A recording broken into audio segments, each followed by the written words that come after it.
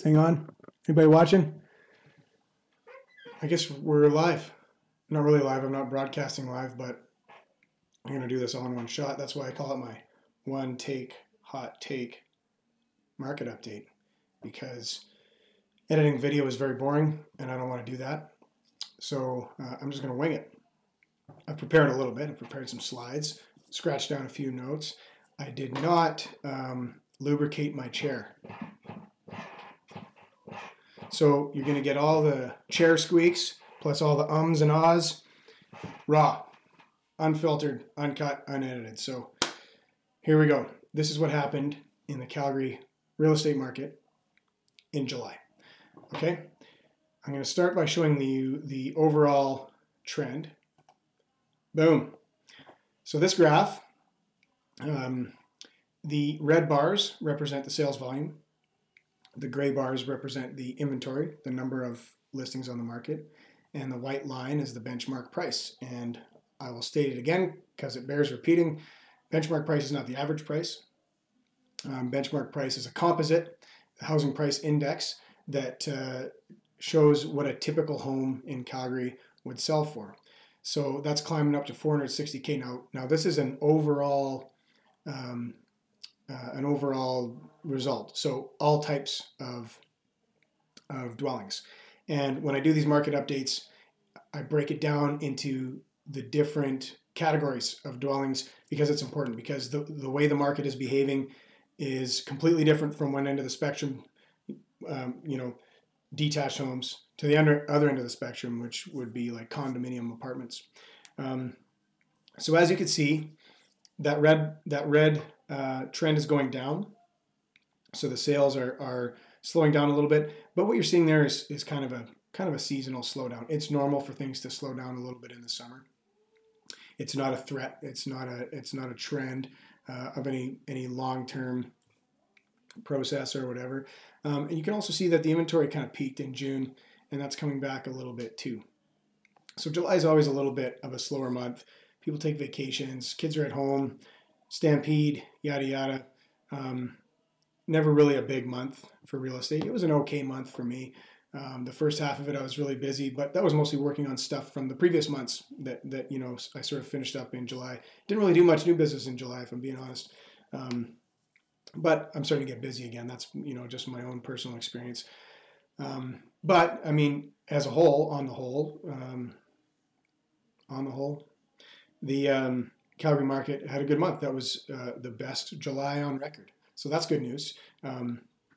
So how you interpret these statistics is important. Like, you see things going down, you got to look at the bigger picture. And that was a big month for July, the best on record. All of the losses since 2014 have been recovered, and in some cases, we've made gains from the previous peak. And we're above long-term averages for sales and for pricing. So the real estate market in general is very healthy in Calgary right now. But it's not going into that sort of bubble thing. Like if you were watching the market in March, April, May, when things were going up really fast and it was a scramble to buy stuff and there was a lack of inventory, it smoothed out a little. It smoothed out a lot. There's not necessarily multiple offers on every home now, but stuff that is presented well and marketed well and in good condition and priced right, still going to sell right away. But the difference is now, the stuff that doesn't show very well, is overpriced, isn't in great shape, is not going to sell. Whereas, a few months ago, people were just buying anything they could get their hands on because there was so little and there were so many more buyers than there were sellers. That's not the case anymore. It's returning to a balanced condition. So, you can see the sales dipping a little bit, inventory following a little bit. If I go to the next one, detached, this is the bread and butter for the Calgary market. Everybody wants a detached home. And this is why we go into the different graphs, because in terms of inventory, for the whole market, there's like 3 months supply of inventory. But that doesn't tell the whole picture, because for detached home, there's a little under 2 months of supply. And for apartments, there's over 6 months of supply. So when I say months of supply, that means if you took all the inventory that's on the market right now and people stopped putting new product on the market, that's how long it would take for all that stuff to sell out. That's kind of a sales pace. So for detached in July, 3,109 listings, down a little bit from this time last year. So these are all those down and up or whatever. That's versus the same period last year. This versus July of 2020. Now, July of 2020, again, 2020, really weird year to benchmark against because the market went over a cliff and then shot back up. It did like this check mark, this V recovery thing. But July of last year was not much different from July of this year, and things were picking up. 1,413 sales of detached homes. That's up 20% over last July. And inventory, new listings, 1,822. That's up 10% over last July. Now, one thing that I'm witnessing, now this is just anecdotal. This is just from my own limited perspective, but people are listing stuff now. They've been seeing the prices go up in the hot market, and they're thinking, well, we got to sell our house. And there's been a lot of crap going on in the market too. And crap is crap, and it's if it's not priced right, it's not going to sell. But the greater picture here is that the inventory is catching up with the demand, but it's still, particularly in detached homes, this is still a seller's market. So you've still got I think 78% sales to new listings ratio. So for every 100 listings that go up, 78 gets sold. So the inventory is accumulating pretty slowly, right? That is a seller's market condition. Average price way up, $584,000. Up 7% over this time last year. So that's leveling off. Prices have been making some big climbs, but it's leveling off. But we're knocking on $600,000 for an average price of a detached home. That's really getting up there. It's still cheap for Canada. I mean, if you compare that to Toronto, where I think it's like 1.4 or 1.5 million, it's more than double. We're still very affordable, and I'm, again, anecdotally and from my own limited perspective, I'm having more and more conversations with people in Southern Ontario that want to move here because they can afford a way nicer house. And if you're being honest with yourself, it's pretty nice here. There's very low crime. It's very clean. There's great scenery. The mountains are right there, so they like the lifestyle. And they're working from home, so they have more flexibility of choosing where they can work. If they were in a downtown office building in the GTA, and they don't have to be in the office to do their job anymore, they don't need to pay GTA prices and have GTA murder rates and GTA hot, sticky, humid summer weather. So there's I think we're going to see more and more of that. Myself personally, I've been reaching out to some top producing Toronto agents and saying, hey, let's come up with a little partnership here. If you've got some clients coming out my way, you need someone competent to refer them to. I'd love to help them out, right? Days on market, that's down 31% year over year. So 33 days on average it takes. That's up a little bit from last month, I think, but down from the same period last year. When you see, when you see these stats next year, the gains, the drops and increases won't be so dramatic because we're not comparing against a totally crazy 2020. And sold versus list price up year over year, 98.18%. I think that's down a little bit from last month. That means that people are getting 98% of what they asked for the houses. Some people are getting more, some people are getting less. It averages out at 98%. And that's based on the current list price when it sells. That's not based on the original list price, okay? So if you overprice your house, you list it for $600,000, and it's really worth $550,000, and you lower it to $579,000, and then you lower it to $559,000, and then you lower it to $549,000, and you sell it for $545,000. Even though then you got like 98% of your asking, when it's not based on your original asking, it's based on the current asking. So that's an important distinction. So if we look at the graph on detached, you can see the sales drop off there pretty dramatically from the previous month. And again, that's normal. That's a seasonal slowdown. That's just July. July is normally a slow month, and you can see the inventory with a somewhat proportional drop as well. But the price continues to chug upwards, but it's gradual. So you see that sharp spike that was January, February, March, April, and it's sort of leveled off. So prices are still going up. They're just not going up so dramatically. So that's good. We're in a healthy, a balanced condition. when prices are going up really quickly, it brings in speculative buyers, which compound the problem, which drive you towards a bubble condition where there's a scramble to eat up whatever supply there is there, and the supply can't keep up with the demand. That's not happening in Calgary right now. We're in a healthy, balanced market. So again, this is still a seller's market when it comes to detached homes. If you're buying a detached home, you still have to be sharp. You still have to go look at that. If a house pops up in the market, you got to be checking your inbox, because I'm going to be sending you those automatic emails, and you're going to have to open that as soon as you get it. And if you see something you love, you're going to have to call me right away.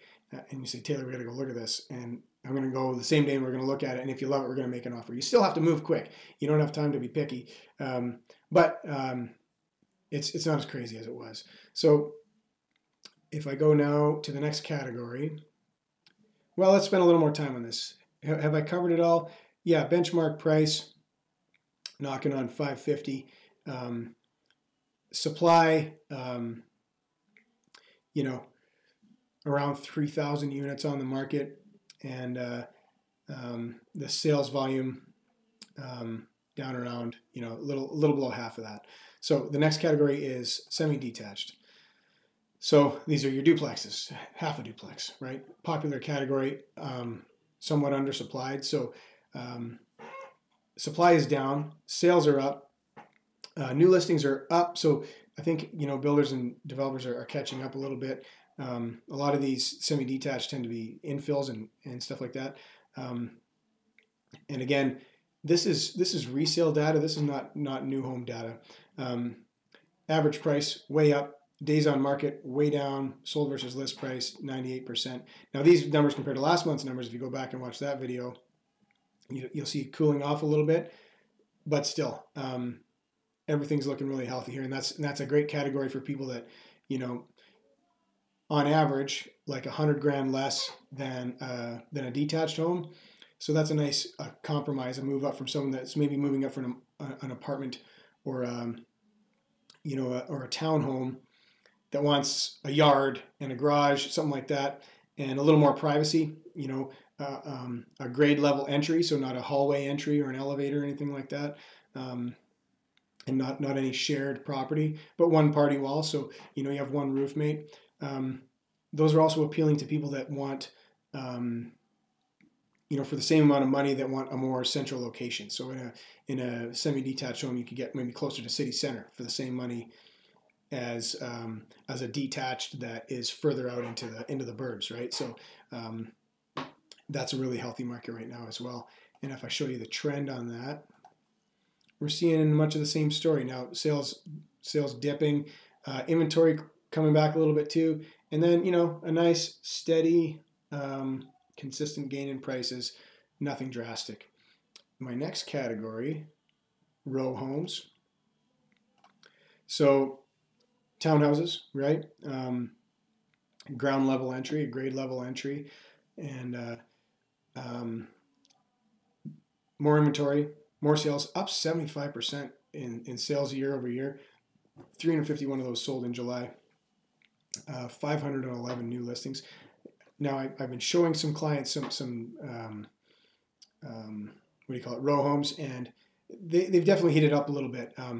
Nice gains in prices. These got down to where they were really cheap, and I was featuring them every Friday, where you could get for under $300K, you're able to get like a pretty nice, pretty new townhome with a garage and 3 bedrooms and that sort of thing. That's harder to find now, and you can see there now the average price, $326,000.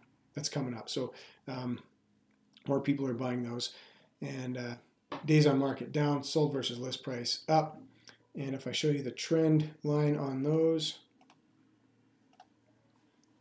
much the same story. The prices have kind of tapered off. That's the white line. The prices have kind of leveled off around that 300K mark.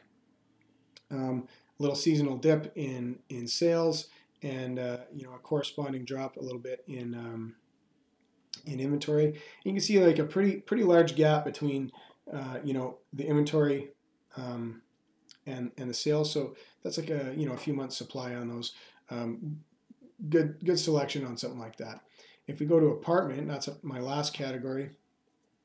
It's mostly good news on apartments, but still a tough market for sellers for apartments. It's still a buyer's market. There's almost 2,000 apartments on the market, up 12% over the same time last year. And I mean, last year people were dumping their apartments. Sales are up. 346 apartments were sold last month. That's good news. Nobody wanted an apartment in 2020, especially for the first half of the year and going into July. People wanted to get out of those more dense habitation situations, right? And get their own space. New listings are up. Average price down. Having trouble breaking through that 250K mark. Days on market down, but still 64 days on market on average. Sold versus list price up a little bit. Still a buyer's market on apartments. If you're looking for an apartment, it's all good news for you. There's lots to pick from, and you've got a lot of negotiation leverage, and you get a lot for your money right now. For sellers, it's a little tough, and what I've been saying, we could see a rebound of apartments later in the year or next year. Well, I'm a little bit less bullish on apartments now because, I'm hearing about a lot of developers that want to put more high rises in Calgary and flood the inventory even more. And there's more and more talk of, all these vacant office buildings becoming condo conversions and stuff. So there's going to be a lot of product on there. So I think for the foreseeable future, we're going to see still a lot of supply, a lot of inventory, buyer's market on those. And now if I just go to the trend, prices stay pretty flat. You could see December 2020, the drop in supply as people took stuff off the market. That's come back up, cooling off a little bit, right? Slowing down a tiny bit, and prices, kind of stuck where they are around that 250K mark. Now, I threw in a bonus slide, and this is my first time doing this in my market report, but just a basic summary of Airdrie, because I do live in Airdrie. And I don't do as much business in Airdrie as I'd like to. But this is where I live, and you want to see a hot market. So more sales than new listings, like over 100% sales to new listings ratio. Very, very hot market. Now, this is overall. This is, including apartments. I mean, there's not a lot of apartments in Airdrie. It's not a big market here. Most people live in a detached home in Airdrie, but 1.33 months of supply. Benchmark price of 387K. So I think places like Airdrie are becoming more and more attractive. And the reason I live here is because when I bought my house, I could get more for my money. So those people that are fleeing the city center and dumping their apartments, places like Airdrie are really appealing. So we're seeing the effect on our market here where, there's actually more being sold than going on the market. So the inventory is drying up. So big time seller's market in Airdrie. Really, really hot market here, and it's worth pointing out, so I threw in a slide for that. So that's my hot take market update for July. How long did that take? Where's the clock? 18 minutes. Are you still with me? That was a long 18 minutes. It went by pretty quick, though. I'd love to hear your feedback. If there's other information or details you'd like to learn about, comment, send me a DM, give me a call. And it's Thursday, right? Enjoy your weekend.